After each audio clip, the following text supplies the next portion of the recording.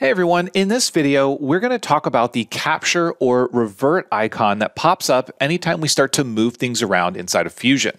So what does that mean? What does it do? And when would we actually use it? Well, the first thing that we need to understand is why it appears. Now, anytime that we move a component inside of Fusion, now it's not a body, but a component, that component has its own origin. The grill lid, for example, its origin is located at the origin of our design based on how the design was created. But if I rotate this around, notice that its coordinate system is moving. Now, this is how Fusion tracks the joints, but also how it tracks its position. It knows the orientation and rotation of the component's coordinate system relative to the default origin.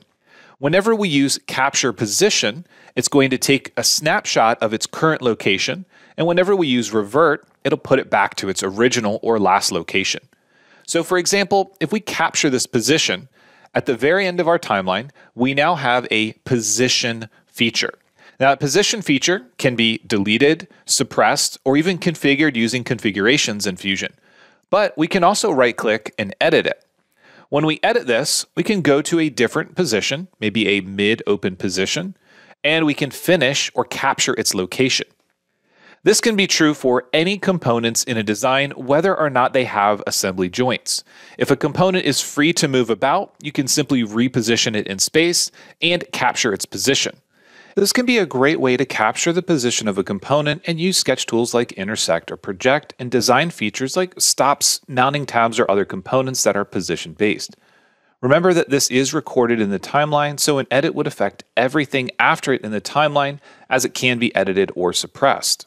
If you want to go back at any point in time and make edits, for example, we want the lid all the way open, we can edit those.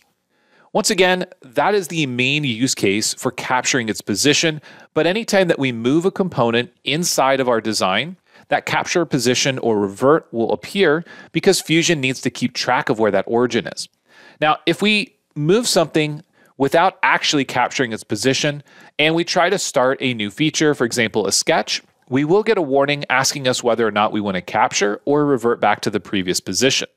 Now, this is simply to make sure that Fusion knows exactly where all design elements are when we begin using things like projected references. In this case, however, we're going to go ahead and go back to this open. We're going to go down to these capture positions in the timeline, and I'm going to delete both of them, putting it back to its original orientation.